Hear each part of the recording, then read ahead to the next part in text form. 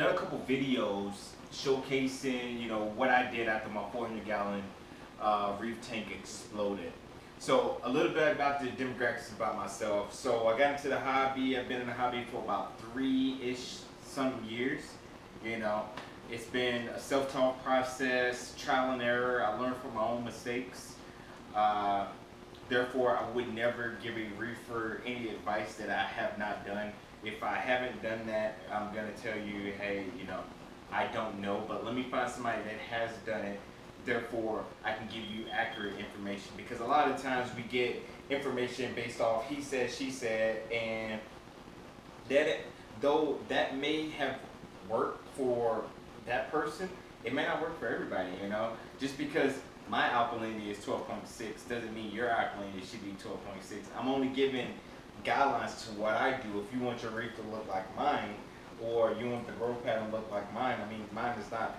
I've seen super colorful reefs, and I've seen super growth reefs. My reef is in the middle, so I have good growth and I have decent color. Right now, I'm on the coloration program, so I'm trying to color my corals up a little bit. I get my deep blues, my deep reds, my deep oranges, my deep greens, but I'm trying to go for more of that sci-fi look. Like when you look at it with 420, you're just like, wow, I can't believe that's even live. The pigmentation is just crazy. That's just me. I won't Photoshop any videos. I won't Photoshop any pictures. No, what's the point? But enough said about that. So I talked to my friend, man, and he told me, hey, a lot of reefers really want to hear about your 400-gallon crash. They want to hear how you did it and what you did to succeed in this hobby after taking such a devastating hit. So when I set my 400-gallon up, I let it cycle for about a month, roughly. I was using ATM Colony, of course. Shout out ATM. I don't sponsor them, but that stuff is like gold, man. Every time I've used it, spot on every time. So it's my go-to. So I took what I did for my 400 and I had to tweak it because I had to cut the time down substantially, because I still had coral that was in kiddie pools that I needed to get into this reef. If you've seen Mang's video when he said, Dearden's back with a 300-gallon, honestly, I kind of felt like, I could do better. Like, that's not the reef that I'm really seeking. But, it was, at the time, it was sustaining, and coral were thriving, and they were growing, they weren't dying. So, it's always a plus one, but the coloration, because of all the shock, it had me looking at my tank like, wow, I have a lot of work to do. Therefore, I started upping my water changes. So instead of doing 10% bi-weekly as I do now, I did 10% twice a week. So I was doing 20% per week, but I would stretch it out 4 or 5 days. I was dosing Colony. I was using Stability. I was maintaining my calcium, alkalinity, magnesium levels. I was testing almost daily for that, nitrate, and ammonia, because I had a couple fish that did perish away in the system, and I didn't want that ammonia to start to kill the rest of the inhabitants. I was counting my fish every day. Even to this day now, I still count.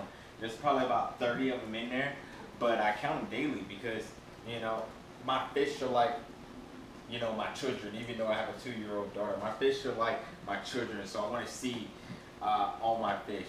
I used to name my fish, but it seems though every time, my wife would name a fish, or I would name a fish, the fish would die or something would happen to it. I would have to quarantine it, or something went strange with it. So now I just go off the original nomenclature of the fish. I know for a fact I have 2 flamingos, 1 blonde naso, a fox face, a yellow tang. I just added a Tomini tang, and I added a blue jaw. The blue jaw's been a monster since. I only have 1 cleaner shrimp in here, a cleaner wrasse, and a fire shrimp. When I see them, they're usually darting across the floor under the rockwork, because it's a long beak wrasse predatorily, he's supposed to eat those guys. But I keep him fed off PE mycins and my own blend of shrimp, mussels, oysters, raw fish, the tuna blend from the Asian store, and I freeze it. I throw some spirulina powder in it, and I freeze it. So when I get the blocks out, if I want to go for a heavy feeding, I'll pop a couple blocks out, maybe 2 or 3. It doesn't take much to feed, this system, because I'm trying to feed, morning, lunch, dinner. So I don't go for like one big feeding. I go for like 3 smaller feedings in order to make everybody happy and to give everybody a chance to eat. There's one fish that I have to feed by himself, the rare one, my marine beta. He only comes out at night and at between 5 and 6. He'll come out, he'll swim from left to right, and then he'll go back into his hole. That's it. That's the only time that you will see him. A lot of times I rush home from work in order to get a glimpse of him. Pretty neat fish. He's probably about 6-7 inches. He's beautiful, but he's very, very shy. And marine betas are normally used to being nocturnal anyway, so that's that. So with the 400 crash, I was testing all the levels. I was making sure everybody was substantial, but one thing that I failed to tell the reefers on the last update video that Mang did, it's all about placement. So I said that in my first video that I ever did with Mang. It's not about intensity, it's about placement. Where you place your corals is going to dignify how they're going to grow, what space they have to grow. Is there going to be coral warfare right there? Are they going to get enough food being in that particular place? So when you look at your tank, you have to know what's a high intensity coral, which is SPS, some LPSs, and what's a low intensity coral, which is like my orange recordias down here, this chalice that I bought for $1 that I'm gonna bring back to life. I can already see his red rim. He's already coming back. So I give him about a month. He'll be good. No worries. My Lobos are low, even though this Lobo is pretty high. Well, moderate to high. My Duncan is moderate to high. My Galaxia is, I put them in high because with Galaxias, if you put them in low flow, they're going to shrivel up. They're not going to have that polyp extension that you're actually searching for, that you're looking for. They're going to look dull. You put them in high flow, they're going to get the food that's being cycled through the water column. When the fish poop, I watch it and it just goes down, it hits that pump and it blows back out. So I placed him right there, not to mention he can sting and kill any coral. So again, the placement. My SPS rock right here is lit by 4 Descenis within like that space is maybe 4 feet. Just from here to here, it's maybe 4 feet. But there's 4 lights right here. These 4 lights hit this area so there's no shadowing from the left, the right, the back, and the center, because right here is a bulk of stonies. Not to mention these things are controllable in addition to the 2 radions. So the 2 radions, this one is on a separate intensity because there are a bunch of stonies over here, and there's mainly softies over here. So this one is actually lower than this one, but you can't really tell if you look at the overall picture. You can't really tell that intensity is lower for the softies. Just, food for thought.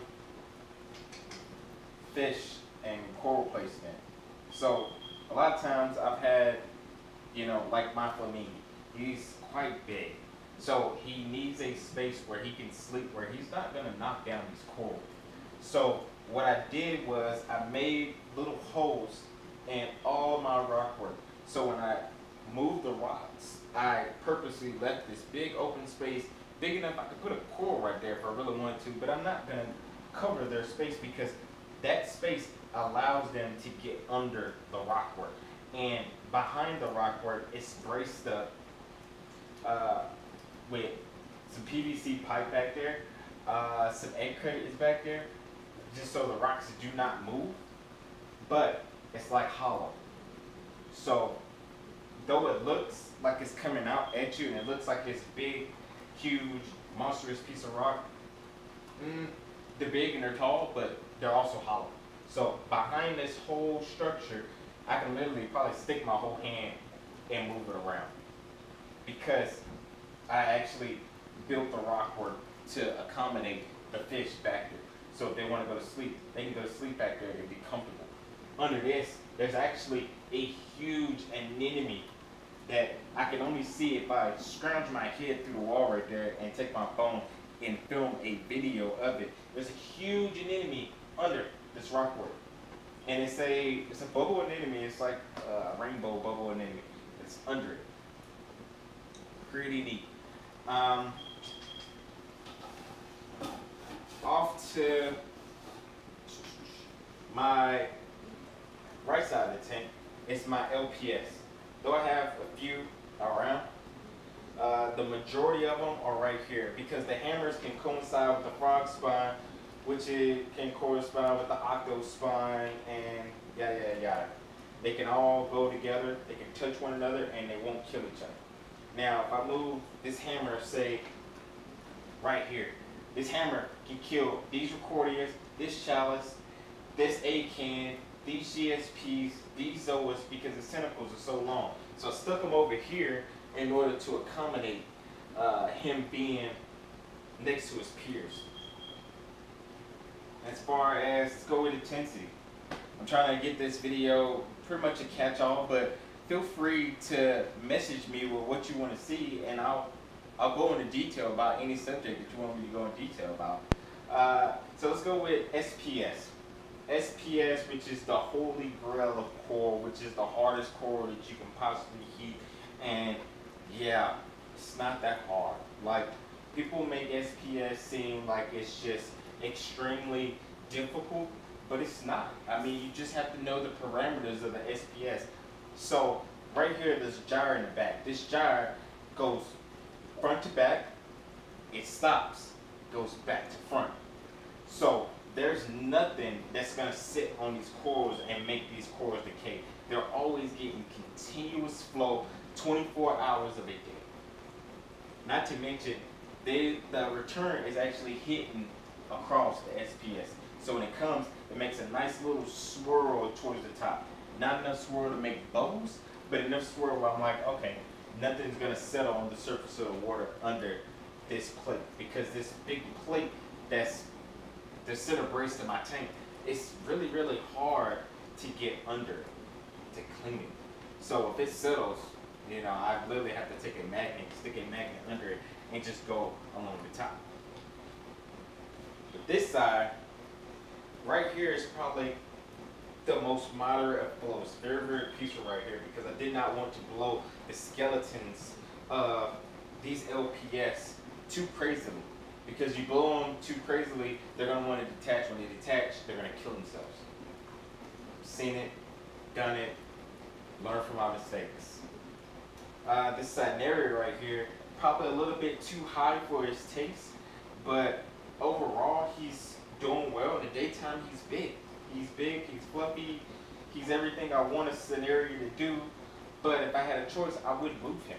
He was up there, but I had to put this Gonopora up there, so I had to move this Cynarea because the Gonopora would have covered it in daytime, because Gonoporas get big and wavy. My Blastos, they're doing so-so.